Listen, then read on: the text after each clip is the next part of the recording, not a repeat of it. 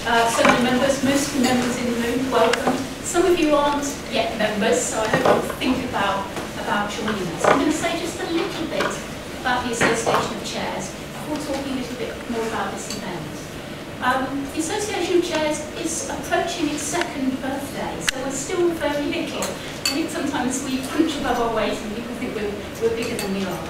So we really value the support that our members and other supporters like Russam and GMS give us. It's essential to us. We were founded because we were aware that chairs didn't have consistent sources of support, and we felt it was really important that chairs have that opportunity. So we've got 4 aims. Our first aim is simply bringing chairs together. So here's an example of that, an opportunity for you to share experiences, talk about issues of common concern. So in our first year, that's been quite an emphasis for us, and a lot of emphasis on events. The second thing is developing resources specifically for chairs, where that seems appropriate and useful. So last year we published our first publication, A Chairs Compass, and we are currently working, doing the finishing touches to our next publication, which is on the Chair-Chief Executive relationship, which members will be able to get a free copy of.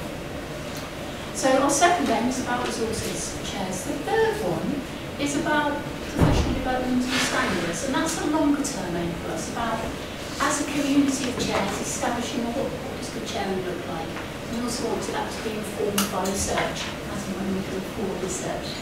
And our final aim, as we grow bigger and stronger and have a better understanding of what chairs want, is to be a voice for chairs. Sometimes chairs aren't as visible as we think they should be.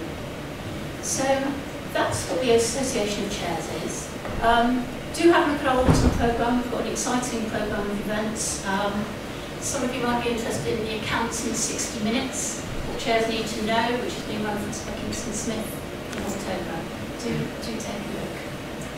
So turning now to this event, Russam GMS and Trustees Unlimited have been really supportive of us since the beginning. We talked about different events that might be held, and we thought actually looking at the role of interims is quite an important issue. It's one that people have raised with us. So for example, I was working with the board recently where they had a great succession plan for their chair, but then very unexpectedly, very tragically, the chair's daughter committed suicide.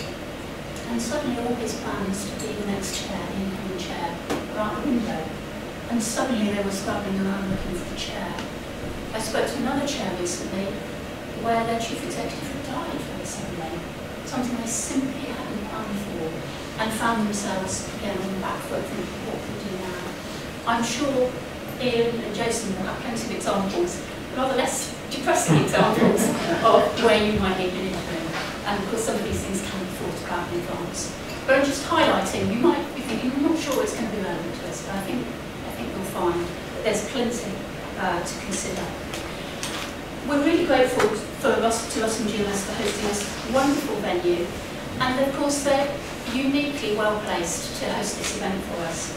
Russam and GMS are the longest established interim management company. They work across all sectors, but they have a very big not-for-profit practice. Also, of course, they are one of the partners in Trustees Unlimited.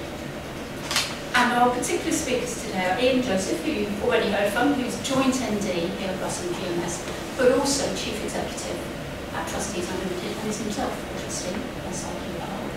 And we're hearing also from Jason, who's also a joint managing director here at Russam and GMS, and also was former chair of the Interim Management Association, and is also a trustee of MS Society. So, and we will be hearing later, and Ian will do the introduction to Julian Stanley as well, who's going to share the case study. So thank you very much for hosting us. Good luck. To Ian. Yeah, Ross.